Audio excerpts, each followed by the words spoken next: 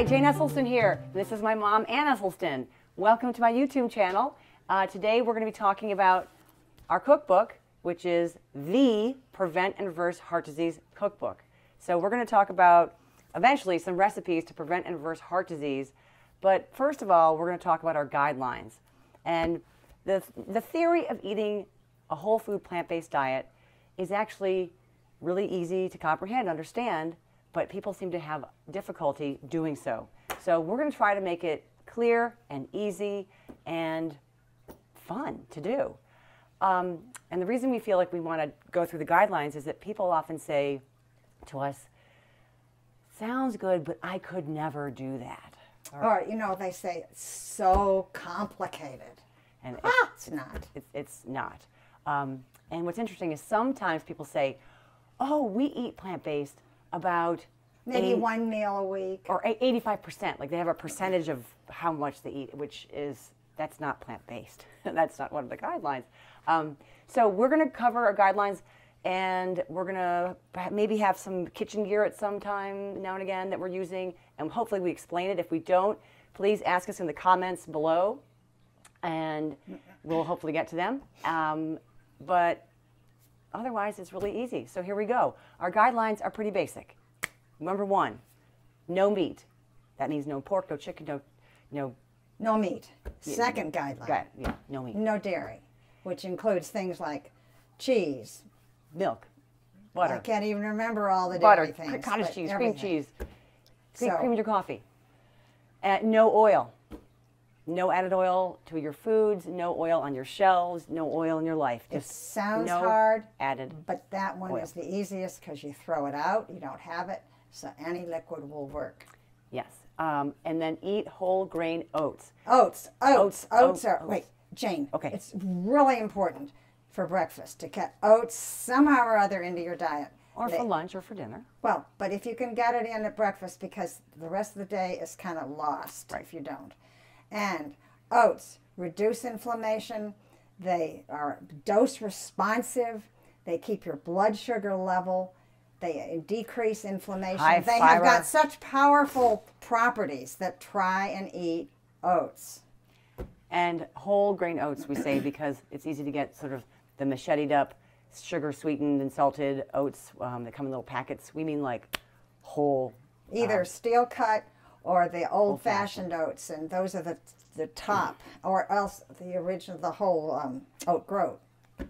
Is that even edible? Oh, it's great. It's delicious. Oat groats are wonderful. She's part goat, apparently. No, okay, and then I'm whole grain. Not goat. Oat. Eat whole grains. Whole grains meaning, you know, whole wheat flour, brown rice, brown jasmine rice. Wait, Jane, if whole isn't in front of wheat, then it's just a white flour. Right. So make sure if it says semolina flour, that's white flour. So make sure it's whole wheat of some kind. Whole rye. Then you got brown rice. Okay, and quinoa is a whole grain. Next thing, please eat greens.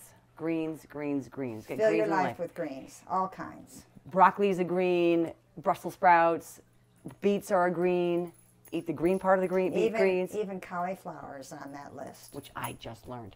And there's cilantro, parsley, all kinds of good stuff is on there. But we want you to eat the whole rainbow of vegetables as well. But this focus on greens is key also. And eat beans, eat lentils, eat legumes, and the fancy word for them is pulses. And put beans in your salad. Put beans, you know, throw soups, them in your chilies. soups. Anywhere you can put them, put them. Eat them plain. They're great. What do you like on your beans sometimes? Oh, I like just some beans from a can, rinsed out, and with a little balsamic vinegar on them. So delicious. Vinegar on everything. And then we want you to have minimal salt. We have no salt at home. I think Jane may have a little. No, well, this is the only salt. No salt. Eat tamari, which is it's a low sodium soy sauce. But that's what we choose. Instead of going to salt, try lemon or lime. Try any kind of hot sauces. Spices. Or try balsamic vinegars. Seasoning. And that really does you lose that need for so much salt. Okay, and minimal sweet. And when we say minimal sweet, we mean basically try just to use a little maple syrup if and when you need it.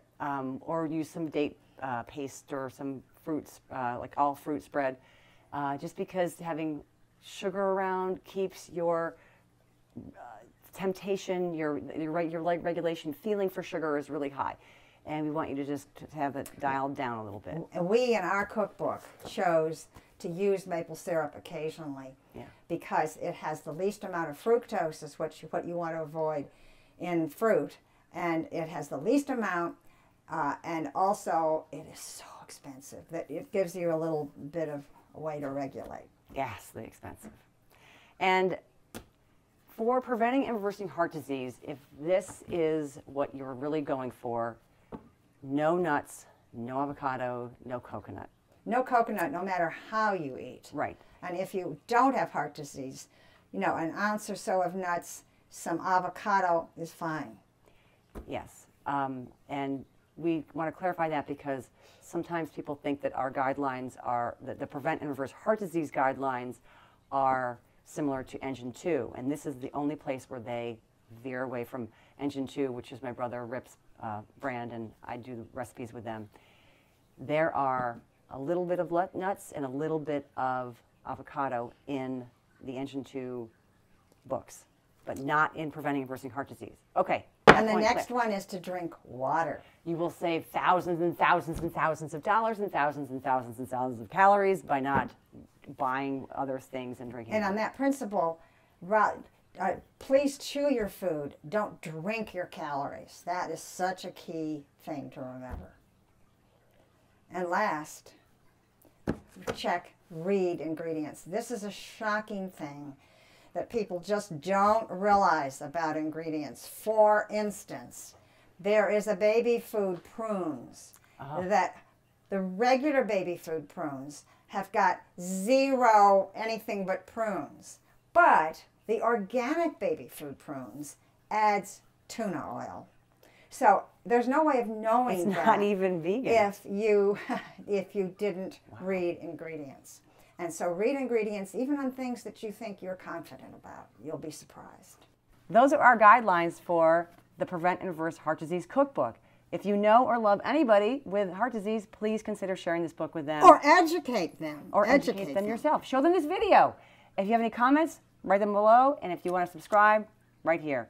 Thanks so much. More videos to come. See you soon. Bye.